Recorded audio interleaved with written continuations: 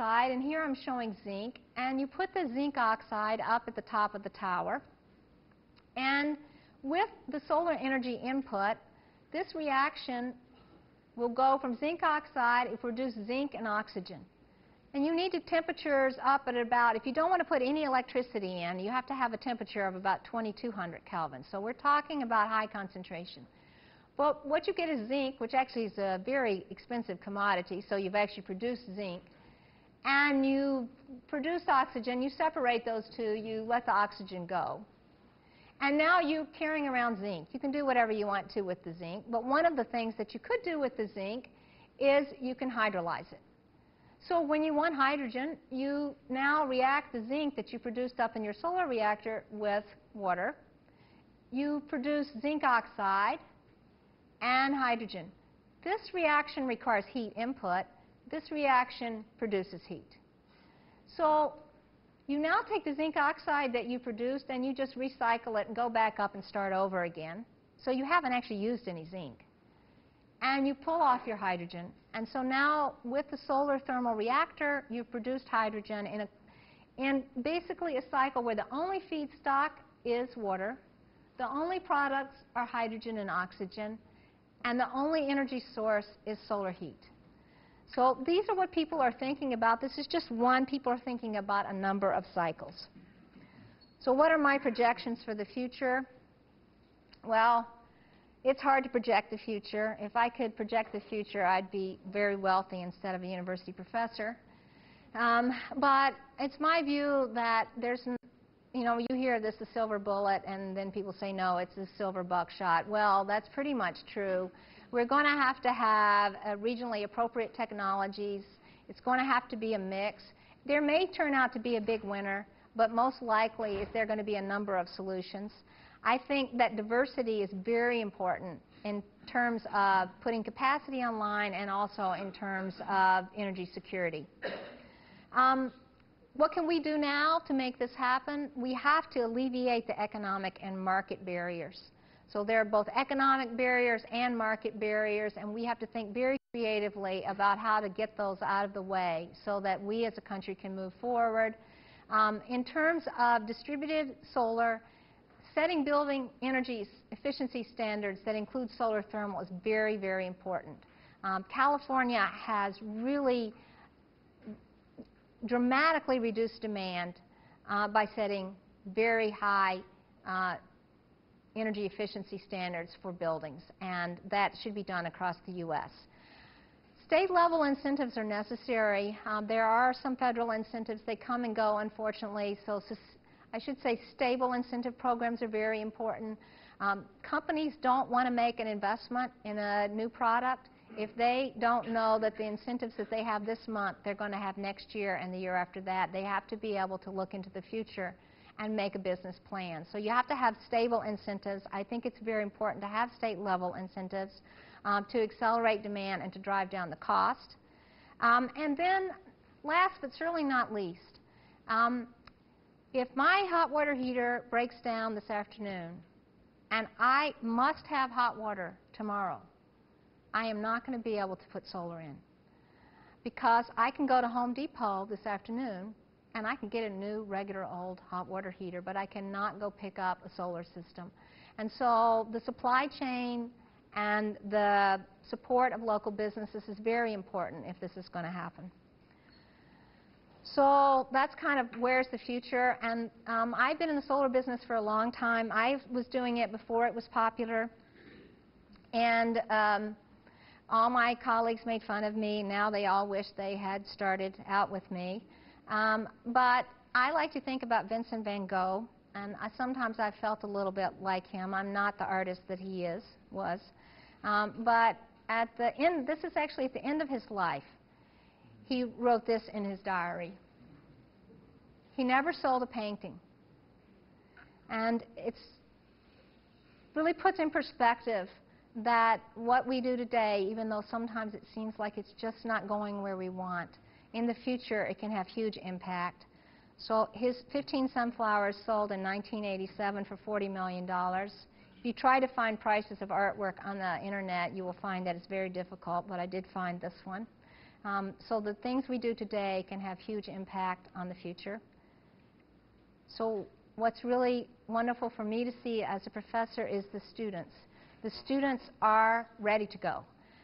This is a photograph of the solar decathlon, which is a collegiate competition. Iowa State is participating in it this year, as is the University of Minnesota, to build a solar home and erect it on the mall in Washington, D.C. So you can see that this is the mall, the Smithsonian Mall.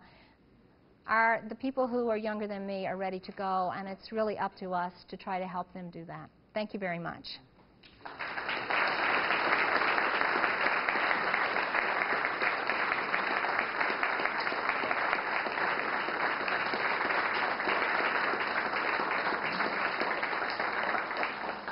So I hope I left some time for questions, although the questions are the dangerous part of my talk, so yes. Do you have any knowledge of manufacturing techniques of some company that's building a 4x8 solar panel that includes both hot water and photovoltaic? They're generally called PVT systems, so photovoltaic thermal systems. So you're asking me about manufacturing? I haven't seen anybody here displaying a single unit. No, there aren't any. There is a company that is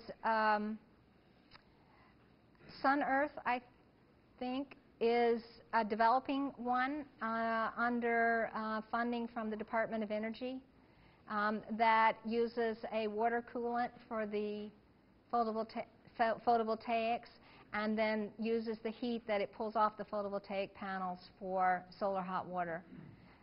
But they aren't widely commercially available. For those of you who aren't familiar with how they work, for photovoltaic panels, the panels that produce electricity, they're more efficient as the temperature goes down, which means that people in Minnesota and Iowa should be happy about that. But they get quite hot. So one of the things that's important when you install them is to make sure that you have some type of way to prevent them from getting too hot. So people are actually thinking about pulling the heat off of those panels. And basically, it's a lot of heat because the efficiency of a photovoltaic panel is very low. So maybe let's call it, say, it's 15%. Well, a lot of that other 85% is just converted to heat. So it would be very nice to pull that heat off and then use it for something useful, space heating, water heating. So companies are thinking about doing that. Certainly those are available in Europe.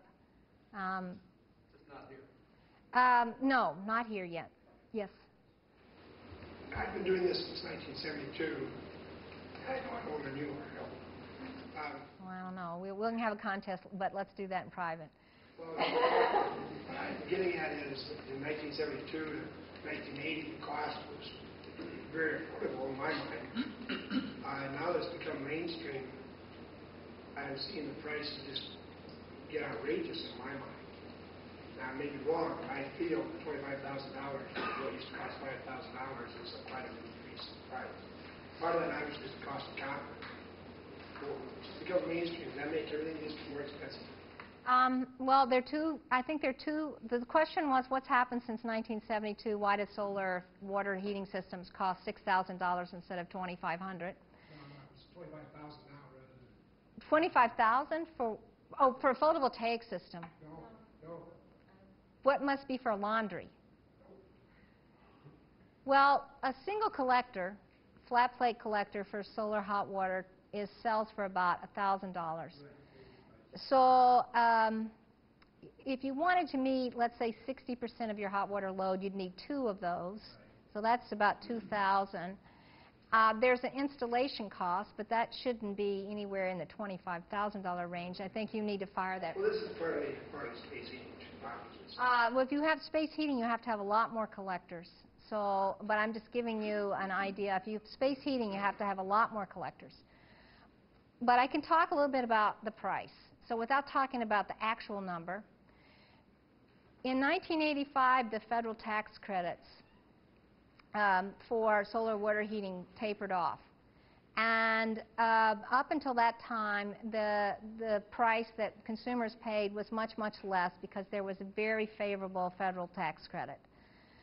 So that's one reason that you see a different price structure now than you saw in the 80s. That's also because it's years and years later and things have gone up. Labor rates are higher. Copper has quadrupled in cost. Low iron glass is expensive. Manufacturing costs have gone up as energy costs have gone up. So the prices are higher now than they were in the mid-80s. But as they become mainstream, they do obviously get more expensive. Well, they haven't become mainstream.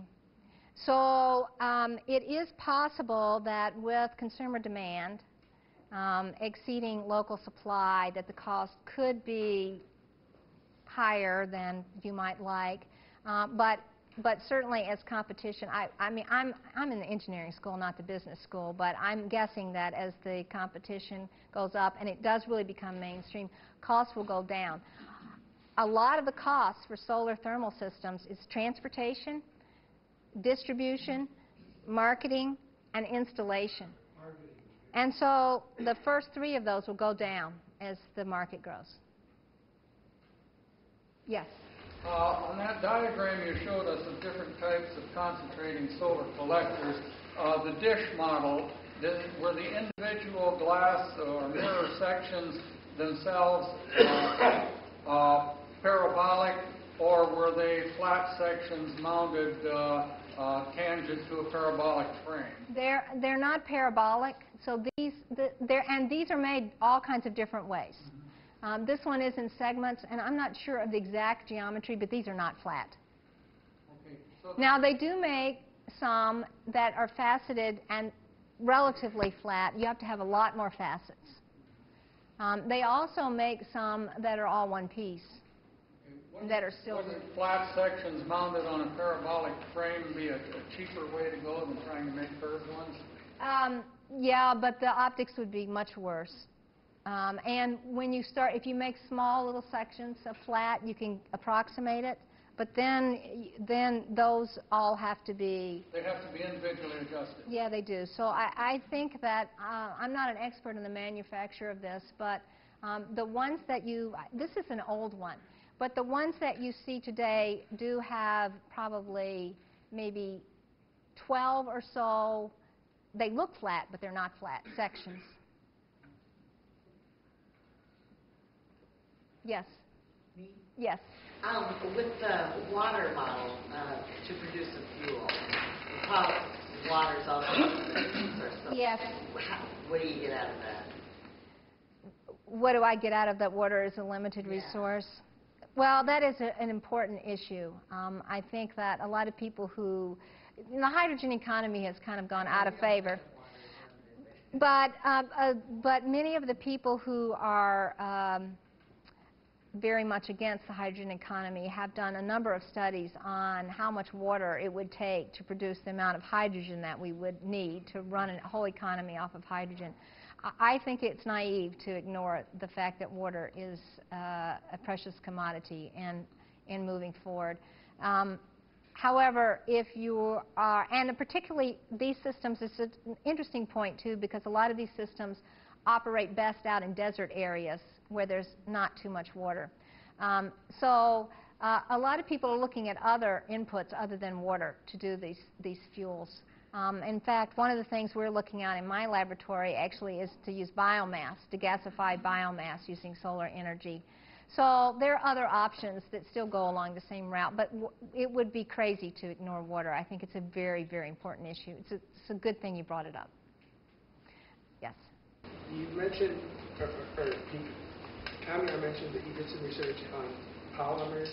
Yes. What is the potential, especially with copper being possibly going very expensive, using polymers as solar hot water collectors in solar? I'm gonna go into my extra slides, so close your eyes till I get to the one I want. Oh, not too far. This is actually a commercial system that has been through the SRCC rating and certification process. The absorber is a polymer, so it doesn't use a copper absorber. The glazing, which would usually be low iron glass, is also a polymer. The system has some limitations.